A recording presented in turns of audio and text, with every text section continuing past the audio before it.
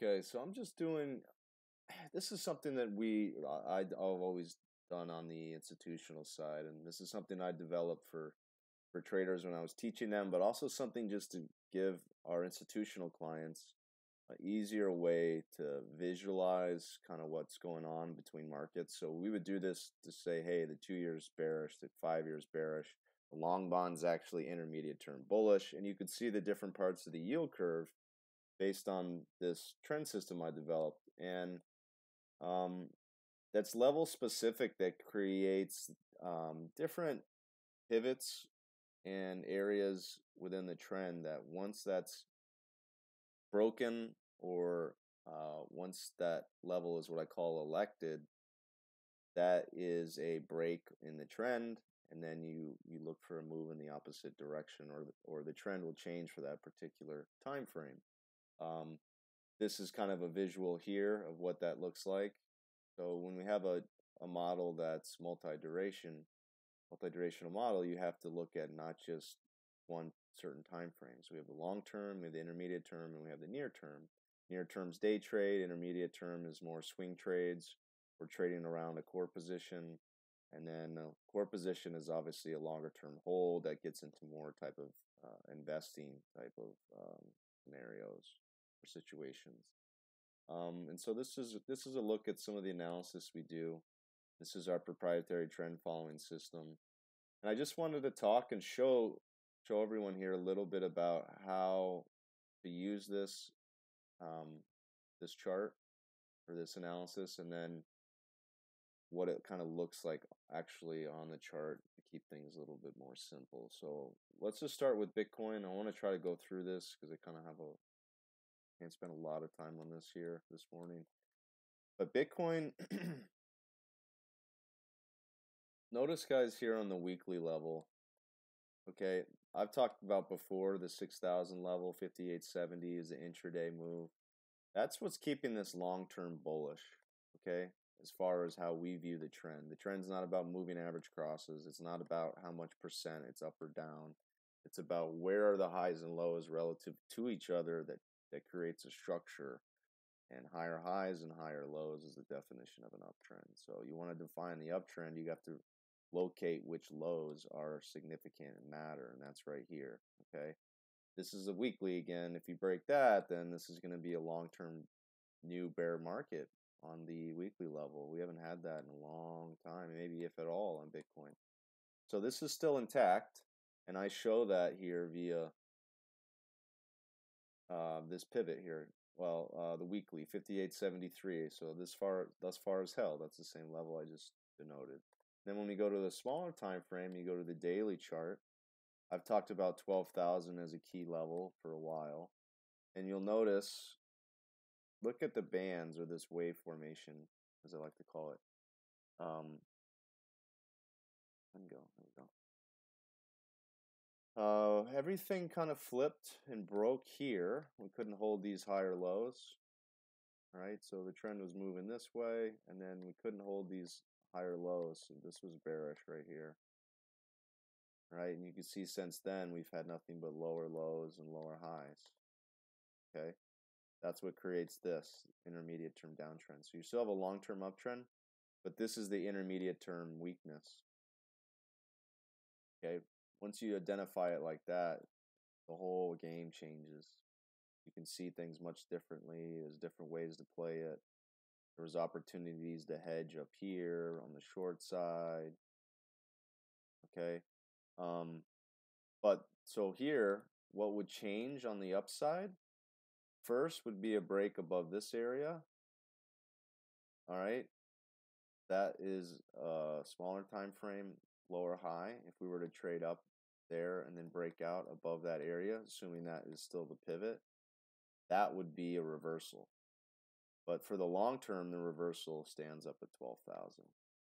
Right? That's not going to change the up. So the daily reversal is up at 12,000. That's what that right there. And you can do the same thing on Ethereum. Now, Ethereum, I'll just talk about. Notice here on the weekly reversal, I showed you how 5873 held. Look at the same area on Ether was 465, 450 zone, and we broke that.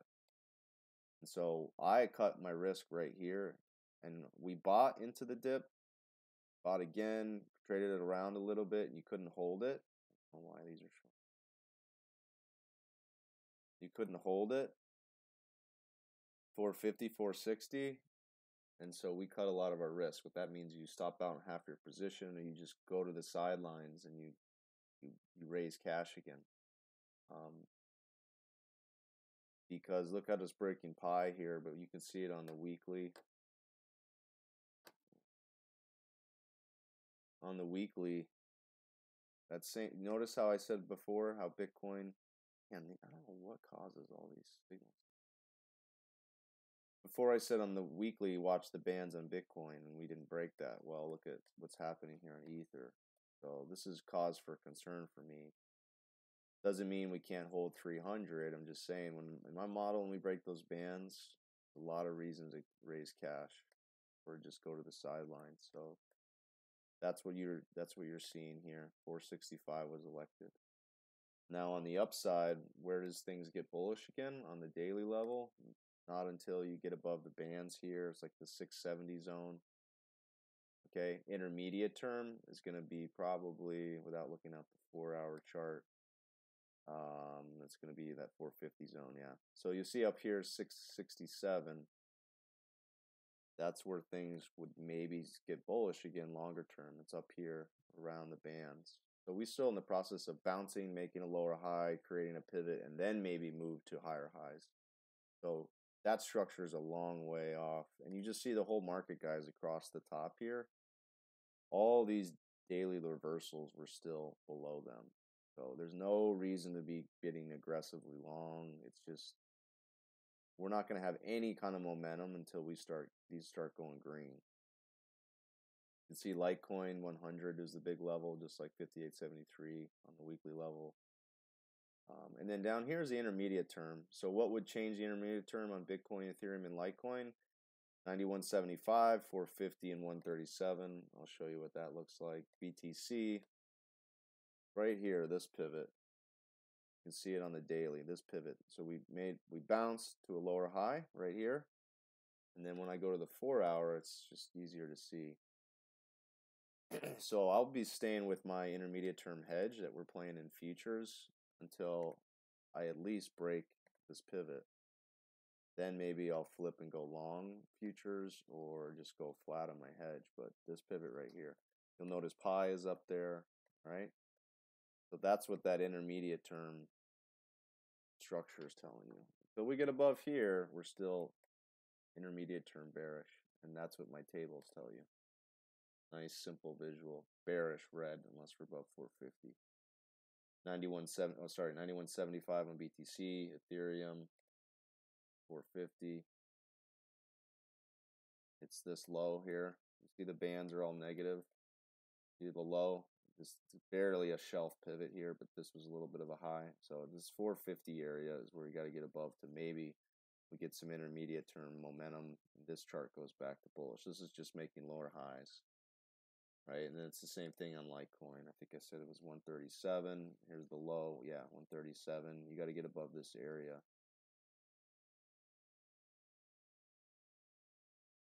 Right, down, down, down. Look at the bands, do a great job. So you have to come up. Maybe you fail, and then make a new high, and now this puppy can go green. So 137. That's my reversal for the 4-hour chart. You get that bullish, then this will move to green right here. Right? That'll move to green. We can get above 450. And then notice, just this has been the theme for 3 months in cryptocurrency since January. Nothing but red in the intermediate term. Right? There, guys. So that's how we use our pivot reversals. That's our proprietary trend following system. I hope that helps. Come join us, guys. There's lots of money to be made, lots of profits to protect. Lots to learn about risk management and trading. We do it all, right? So come join us, jenkinsrm.com. Come sign up and get into our chat room, top right. It's free, easiest way to get involved with us.